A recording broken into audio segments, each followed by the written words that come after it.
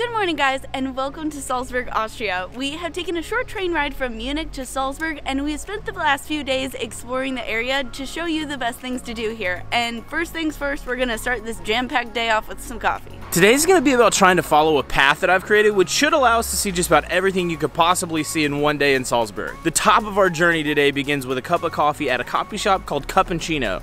It's not a traditional coffee shop slash cafe that you'd normally associate with coffee in Austria, but it's still highly rated online.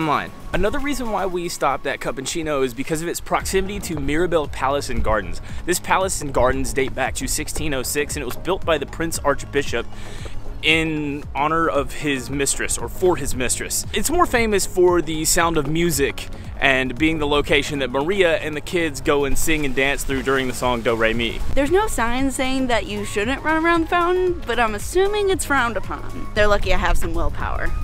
There's also people over by the gate in front of that fountain taking pictures with like their hands pointed up and their leg up, kind of like Maria in the Sound of Music in that scene. Yeah. And it's kind of funny. I walked up and I was like, what are they doing? And then I realized I was like, oh yeah, that's where that happened.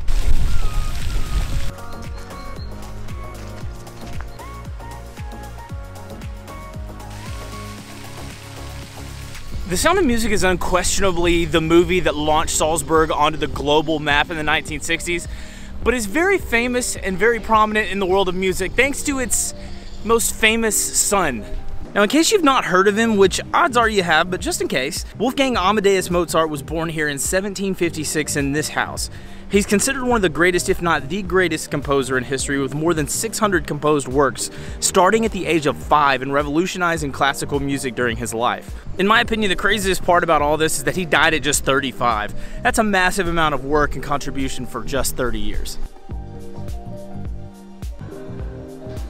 This Birthplace Museum is one of the most visited museums in Austria, so we felt like we couldn't pass it up. Real quick before we keep going, we wanted to mention something called the Salzburg card. This card is a must-get for anyone visiting Salzburg because with this card, it gets you access to every museum that we're visiting today, as well as a host of other attractions that we won't make it to. And it even gets you access to the public transportation system minus the S-Bahn. They're sold in 24, 48, and 72-hour periods, but we opted to get the 24-hour card, which costs 30 euros each and 60 euros total. We'll add a running total during this vlog of all of the museums that we visit today and what they actually cost for admission, and we'll see what we were supposed to spend. We're not getting paid to advertise these cards or anything like that. We just think that we're gonna save some money. So we wanted to share that with you. On the way to the next stop, we are walking through Residence Square, which is a really popular area for New Year's Eve celebrations and for massive sporting events. And also for Maria's splashing in the fountains when she sings, "I have confidence in me." Yep, that is correct. That's the fountain right there. Can I splash in it? With the horse. Please. I don't want to get arrested. Please. No, I want to splash. Come on. Oh. Oh man, she had a reach.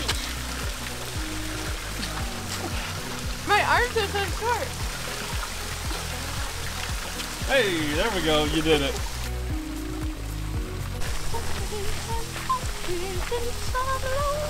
The next stop, though, is Salzburg Cathedral. This is a 17th century Baroque church that's considered Salzburg's most sacred building. This is also where Mozart was baptized the day after his birth. We initially anticipated to go into Salzburg Cathedral because online it says that it's free. However, there's a sign outside the door that says that if you don't have the Salzburg card, it's 5 euros each. And if you do have the Salzburg card, it's 3 euros and 50 cents each. But we've already spent 60 euros to go into all the places that we're going into today, and we don't really have 7 euros to spend. It's very nice outside, though. And I'm sure it's probably beautiful inside.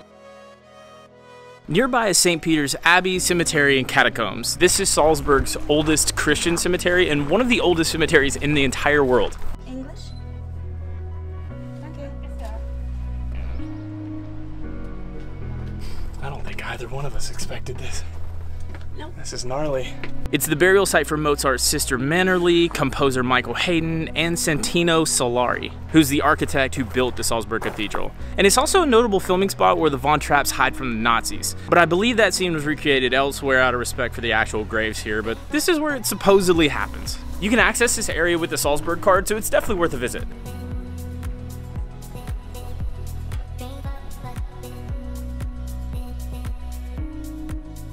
Next up's definitely the most noticeable structure in Salzburg. We're heading up to Hohensalzburg Fortress, but in order to get up there, we're taking the Festungsbahn, which is a tram that runs up the side of the hill.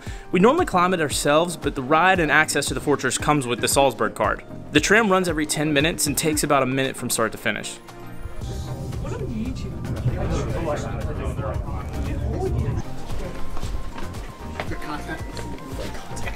Great, excellent.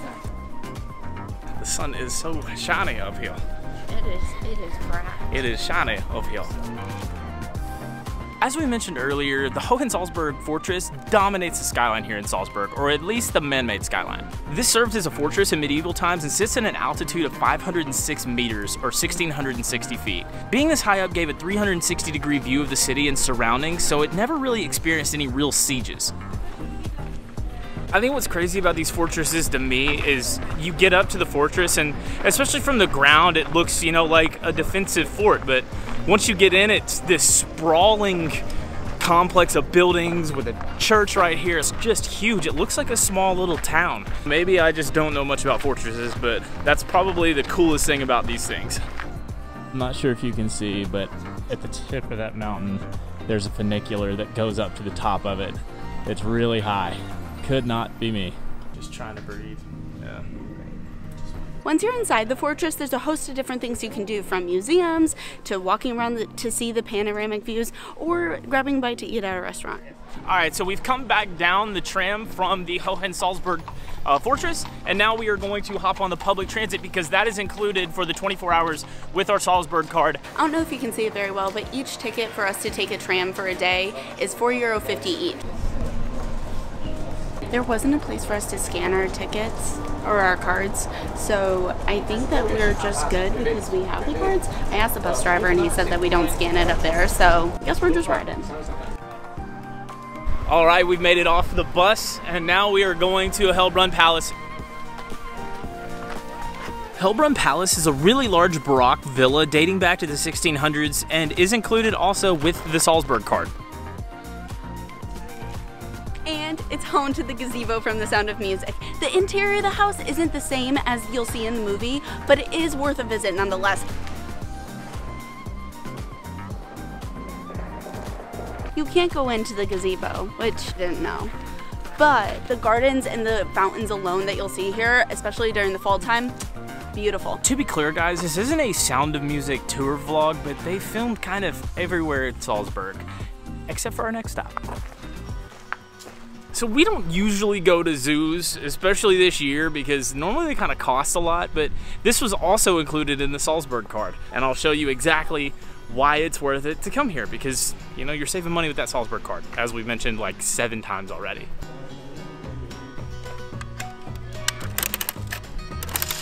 Oh gosh, that's a lot. I can't believe you made me do this.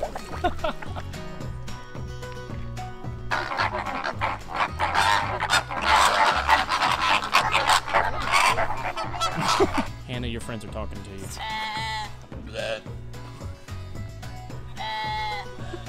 Are you okay, sir? The zoo was very cool.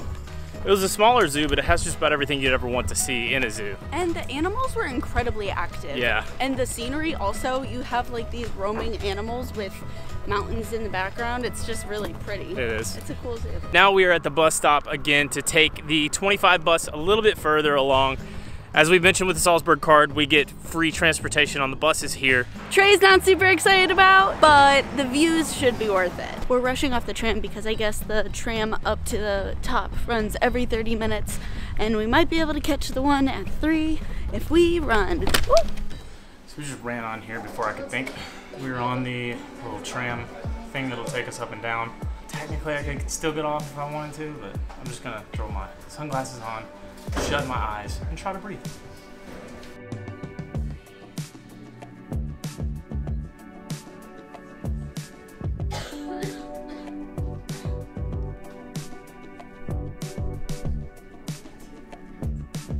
How you feeling? Definitely, my ears have popped like 4 or 5 times, and you know, we're getting a little dizzy, but we're hanging in there. Doing great. Just trying to breathe.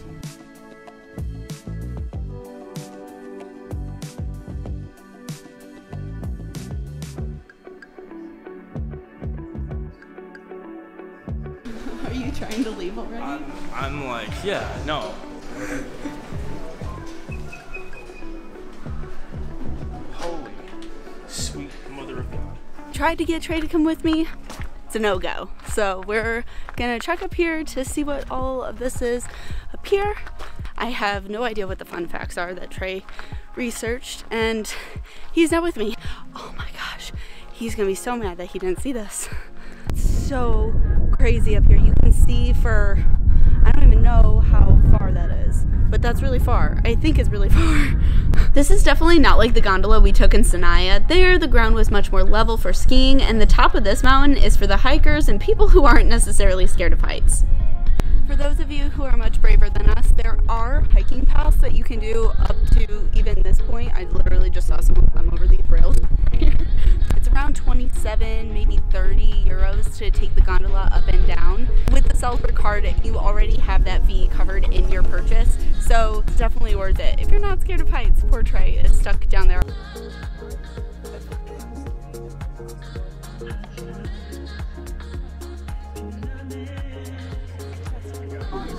That was fun. Never again. I made it up to the top. I did not handle it well. It's brutal. But you know what? I did it and made it back down. It wasn't a rousing, beat down of a win. It was a win. Now that we made it down the mountain, we are on bus number 5 on the public transit, and we are headed back into the city center. I think we're going to try to show you a little bit more, one more stop in Old Town, as well as dinner and a really cool beer spot before we wrap today's vlog up. Tonight's dinner might be an epic fail, but we're going to try. Our Airbnb host Dimitri recommended us to get this place for dinner, and it's also really highly recommended everywhere online. The only issue is I tried to find a reservation and there's no reservations available anytime that we're here. So we're gonna try and walk up, and if it doesn't work, then I guess we'll find another place. Doing well, thank you. It's been pretty hard to find any reservations within like the next 3 days. We're only here today and then tomorrow and then we leave. But we are very excited because I didn't think that we were gonna get any kind of seat here. Also, just call out, none of the things that we do the rest of the night are going to be included on the Salzburg card, so I'm going to put the total right here.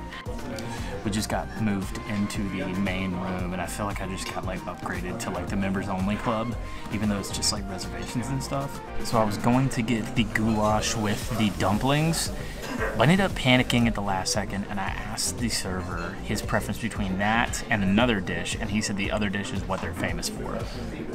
So I got the other dish. It should be really good. Hannah, what did you get? Ooh, she got the gnocchi. It's gonna be a good meal.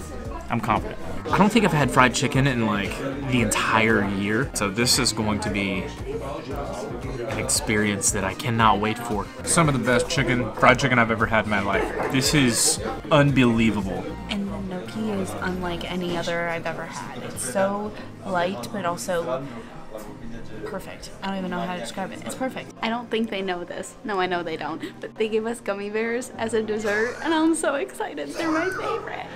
I know we've said it a million times, but that place really is the best. I literally can't stop smiling. But we still have to truck on because we have a few more places to show you. Okay, so we just came to a place called Augustiner Braustäbel. It's a very famous brewery here in Salzburg, and we were gonna wrap up with a beer here. However, there is Dynamo in town. They're playing in the Champions League against RB Salzburg. This place closes once every 3 or 4 years, and it's normally for high-risk football matches. Actually, he's like, if you really want a good English pub or anything like that that's nearby, go to Murphy's Law, which is funny because that's where we were going to watch the game tonight with Chelsea at AC Milan. So it's funny how things kind of work out when you least expect them to. Before we go to Murphy's Law, we wanted to walk over here to an area of Old Town because we haven't explicitly told you that Salzburg has an Old Town, but this is a part of its Old Town. Salzburg's center area of their Old Town sits between the fortress before the Salzach River and has been a UNESCO World Heritage Site since 1997. Walking through the streets, you'll see all kinds of different architectural influence from the Middle Ages all the way up to the Renaissance period. All right, Hannah, beers? Beers. The final stop for tonight is called Murphy's Law. It's a really popular English pub here. We figured we should probably catch some of this match that closed down a brewery that never closes. Yep. So it must be an important one. Yep. Also, if you would leave a like in honor of me facing my fear and cowering He deserves a at the like. top, if you would leave a like, that would be very much appreciated. It helps us, helps other people find the channel, and it'd be great. So thank you very much. Seriously, thank you.